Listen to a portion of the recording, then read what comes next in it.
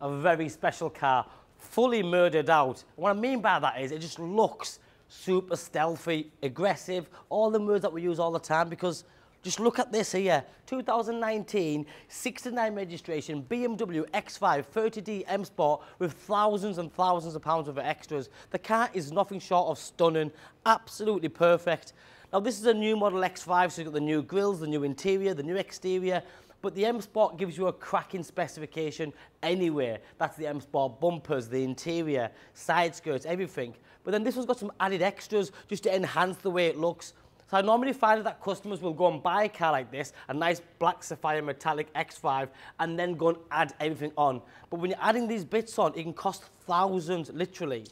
So from the front, you've got the big kidney grills finished in jet black, the BMW LED lights with the LED daytime running lights, front rear parking sensors. It's a big car, it's needed, but just to improve that a bit more, this car has full 360 view camera system. That's a camera in the front, cameras in the side, and a camera in the back. Being the M Sport, you have the M Sport bumpers. You've then got things like the full colour-coded arch kits, and then that takes me on to the first biggest extra, which is the 22-inch upgraded genuine alloy wheels, again finished in gloss black, with the brake calipers finished in blue.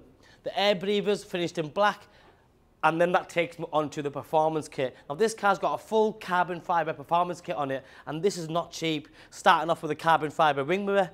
And then you've got this full extended flared out side skirt, which goes below the original side skirt with the lip on the edges, and that's full carbon fibre. It's not carbon fibre effect, nothing like that.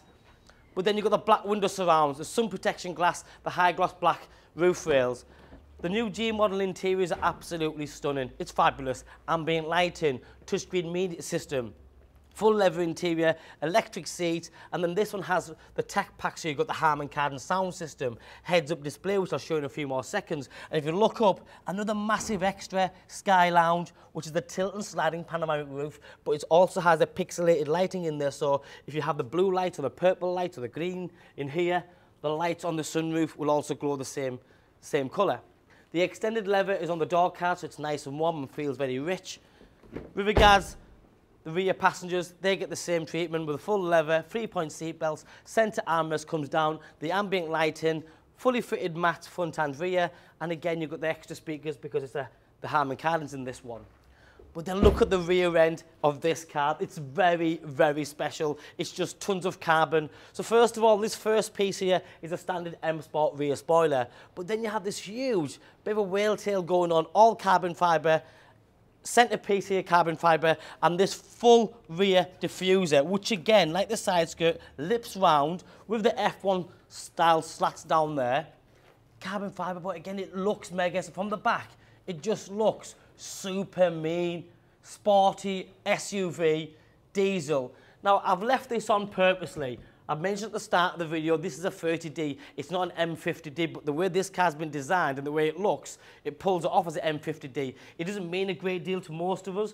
If you were the person buying this car and you wanted this car, but you don't want them badges, for whatever reason, I can quite easily get them taken off. So please don't let that sort of deter you away from the vehicle, because it doesn't mean anything. Just some people want to advertise a car something that it isn't. You've got 40-40, 20 split seats. Split tailgate as well, and then you also got more cubbyhole space underneath, and that's a good space on its own for whatever you're going to use it for, if it's wellies or blankets or anything else. First aid kit, the tonneau cover which hides all your valuables, so if you have got laptops in there or anything else, great. Use the key or press the button to close it. LED style rear lighting system, LED rear indicators, but for me, styling is key, because like anything in life, you have to, aesthetically, it has to look good, it has to be pleasing on the eye. If this is the type of car that you can see yourself driving in, or driving about in, then it should tick all the boxes. If you're not into the black cars with the black wheels and the carbon fibre, then you can move on to the next video. But this is, for me, about as good as it gets. Electric seats, electric windows, mirrors, memory seats as well, and electric folding mirrors. I mentioned already about the heads-up display. Massive thing to have, because when you're ordering new cars today, which you have to wait 6 months or 12 months if you do get them at all, you'll start to notice that some of the new cars are missing a few bits on them because they can't get them. They can't put the chips together for the Harman Kardon or heads-up, or something about the car just isn't quite there, and they'll give you a million reasons why it's not there. But this has got everything. It's perfect. Paddle shift, Bluetooth controls, stereo controls, the full digital professional display unit here with the navigation bang in the middle. The reversing camera system is super crisp. The definition is brilliant. You can pick which corner you want to look at, if it's that, or even the front, make sure there's nothing there, or back even.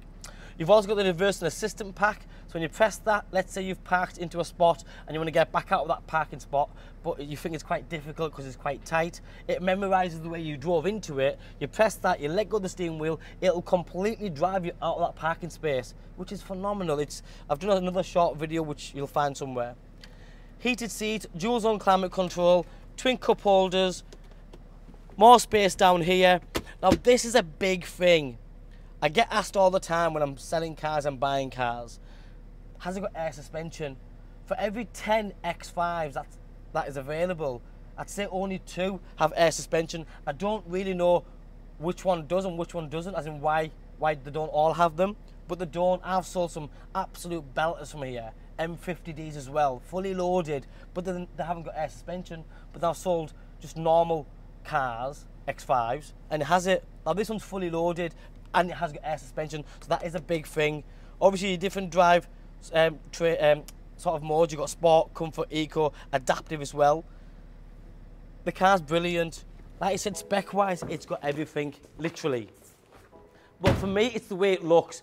If you look at all the ones that are available, because the thousands and thousands that have been added onto this car, you can't really compare this to a standard one. So if you have seen one and it looks very similar, but it hasn't got the carbon body kit, it hasn't got the heads-up display, the 22-inch alloys, the Sky Lounge, it's not the same car. So please, when you come at me with, oh, well, I've seen the same car elsewhere, well, you haven't, because I've done our homework.